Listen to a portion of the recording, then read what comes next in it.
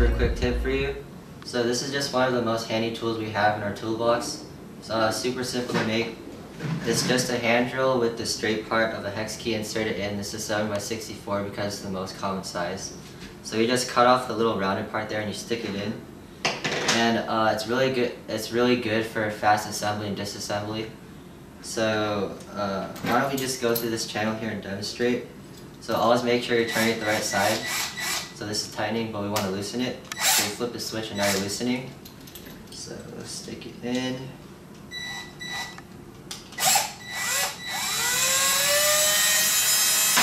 And there we go, it's out. Just a quick tip also, make sure you're not using these on polycarbonate. This is aluminum, so it's okay. But on polycarbonate, you could easily drill a hole straight through the polycarbonate.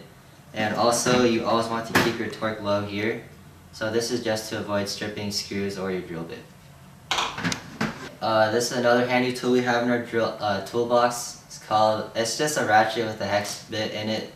It's good for loosening or tightening things, especially if you don't have room to turn your hex key all the way around.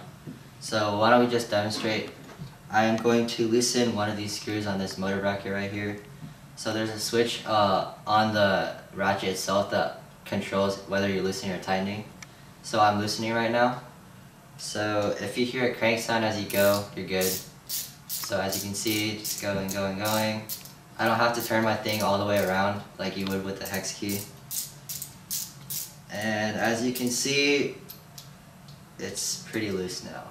And then this is the same thing. It's just a ratchet with a socket attachment to get reach for nuts.